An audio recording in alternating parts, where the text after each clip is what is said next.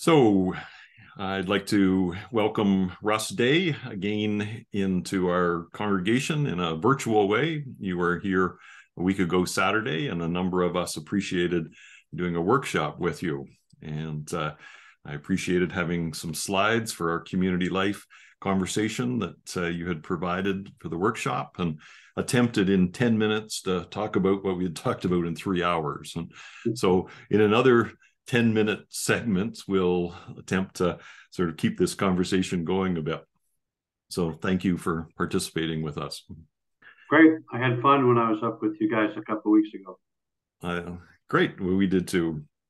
So I thought with a basic question, people have been asking what's an adaptive conversation and why adaptive conversations are important for the church these days.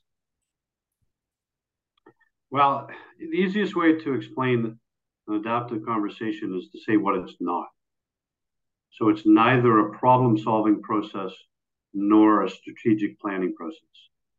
You know, there's lots of times when organizations, including churches, have to change. And some of those times we know clearly what the problem is that we have to adjust to. And sometimes we even know what some viable solutions would be. So it's just a task of organizing ourselves to apply solutions to the problem skillfully. To be frank, churches are buried in such a massive process of social change and spiritual change that's going on over centuries. It's impossible to really know fully what the problem is or to problematize it. And so organizations that are in that kind of or communities that are in that kind of a situation, they have to do something different. Essentially, they have to go deeper. And they have to shift out of problem solving mode as a primary mode to storytelling and narrative mode. And so they have to go deeply into their own story and have spiritual resources released to be applied to this situation. And churches find when they go deeply into their own story, they find there were previous generations that had similar challenges or equally deep ones. People in their own lives have had similar challenges. So you go deeply into a process of listening and storytelling to open this up. And then you go deeply into the story of the community around you, what's happening there. And you start to see ways that the faith community's story may speak to its context. Faith communities, churches have an especially rich way of doing this because we actually believe that God gets involved in this deep process. So we don't have to think our way to all of the responses. We trust that creativity and energy and insight and vision, bigger and deeper than our own, starts to reveal itself in this kind of a process. And then once that's happened, then you can switch to problem solving and strategic planning to implement. But you have to go deeper first. That's very helpful, that explanation.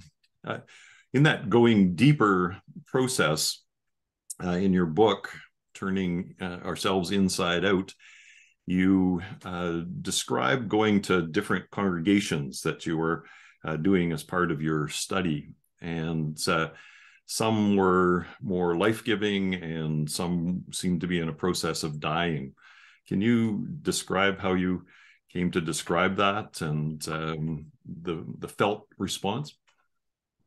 Sure. So I essentially borrowed language from the Freudian tradition because Freud came to early in his work to think that human beings had a life drive, which he called eros. And it expresses itself in creativity, it expresses itself in passions, it expresses itself in being deeply drawn to connection. Eros is often thought of as sexual connection, but that was just one aspect. People who are passionately involved in their garden, that's eros. Or people who are passionately involved with exploring nature, there's an eros element. That's the life drive. As he got further into his career, he started to identify a death drive in some people, especially in traumatized people who kept revisiting the trauma in a way that didn't resolve anything. It just kept going back to the source of pain, and then thereby, and in the process, making deathly decisions. His followers took another Greek word, thanatos, and so they held up thanatos as the opposite of eros, the life drive and the death drive. I think that in most mainline congregations now, the death drive is greater than the life drive. We keep making decisions that drive non-church people away. We keep having fights about money. We keep getting stuck on the building. And we do it in a way that has really no view to mission or to attending to the life drive and what we're actually called to. So I think that a lot of congregations and a lot of courts of the church are caught in this death drive, which I think really ushers from denial of the fact that the church is fundamentally changing and that old models of church are dying. What I noticed when I went around visiting these thriving Christian communities that have been recommended to us, you'd walk in and you'd notice, oh, I don't feel the death drive. There's not these kind of defensiveness. There's not this fixation on the negative budgets. There's not this blame game. Blame game is a big friggin' part of the death drive. There was just not this mood of, oh, can we survive? Can we survive? Instead, there was a lightness, and their eyes were not focused on the problem. Their eyes were focused on something they were being called to, some form of creativity or mission or partnership. And you could smell it in the building.